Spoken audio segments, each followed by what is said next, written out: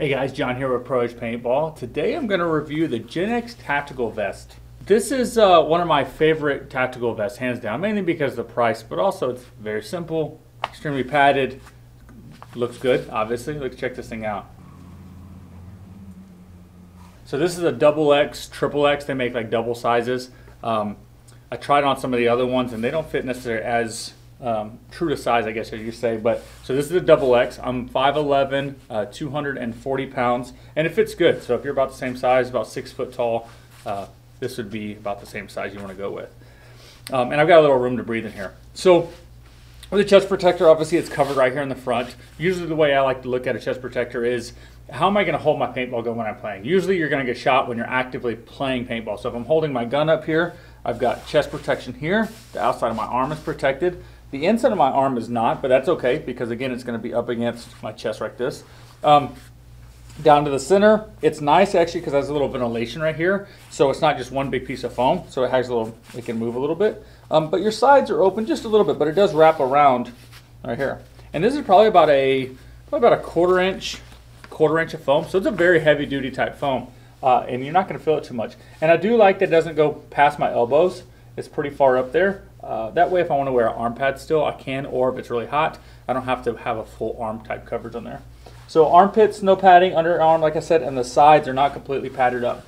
Some of the other brands, I think the Planet Eclipse ones they used to make, used to actually have padding on the side, which is one of the most tender places to get shot, but again, most likely you have your gun up, so to get shot in your sides isn't going to be as often, I guess.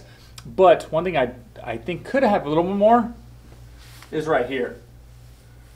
So again, if you're wearing like a paintball harness or something like that, it will kind of cover up your back, which should give you most of the protection. But for this is only a $35, $34.95 on our website right now, prohpb.com. You can pick this up. Pretty inexpensive. This is my favorite because it's just simple.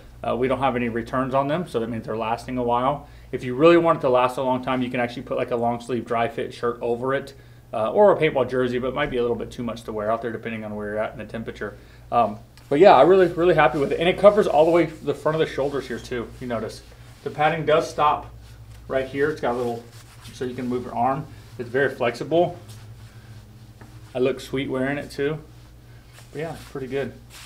Good to go. They're available in small, medium, large, extra large, XXX, XXX, all the way up. So you can do it. This is a XXX, XXX. So probably up to 250, 260 pounds, probably up to 6'1", 6'2", I could probably still wear this chest protector. The smaller ones are going to be a little big on the smaller kids, but who knows, you know, if it's a little long, it might actually help protect a little bit more of their arms and their legs and stuff like that. So not a bad fit. So yeah, pretty straightforward. It does have ventilation on the bottom here. It's kind of like a mesh. Not sure if you can see that. There you go. So you can actually see it. So it breathes pretty good. The sides have some mesh as well. And so you can see, so it feels like it would breathe. It's not too hot in this room. I can feel a little sweat, you know, I can feel that I'm heating up where the foam is touching me. But so you could almost even wear maybe a dry fit shirt underneath that.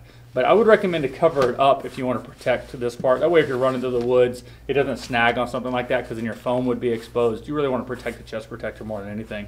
But yeah, pretty straightforward on that one. Pretty happy with it.